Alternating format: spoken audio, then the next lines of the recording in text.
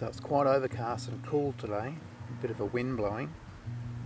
And this is an ant species called Calomyrmex purpureus. Quite an unusual little ant. There aren't too many ants active today, but these guys are up to something, maybe just removing some soil from their burrow. Very pretty little ant. They often wander around with their gasters pointed not only like vertically but forwards. They bend them over so far that the gaster points forward.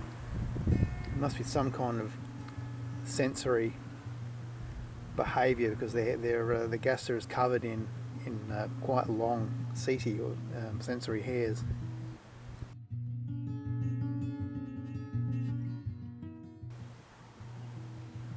And I've noticed that when they get into leaf litter where there's ground cover, they'll put their gaster down. But when they're out on the open sand, they usually operate with it up. But here they're not doing that, because they're not actually in that mode. They're not in the sensing mode. They're just removing soil from their burrow.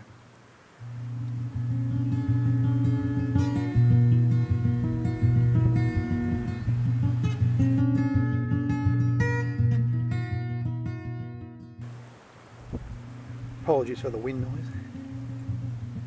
I need a dead cat. I think I saw one on the road a while back.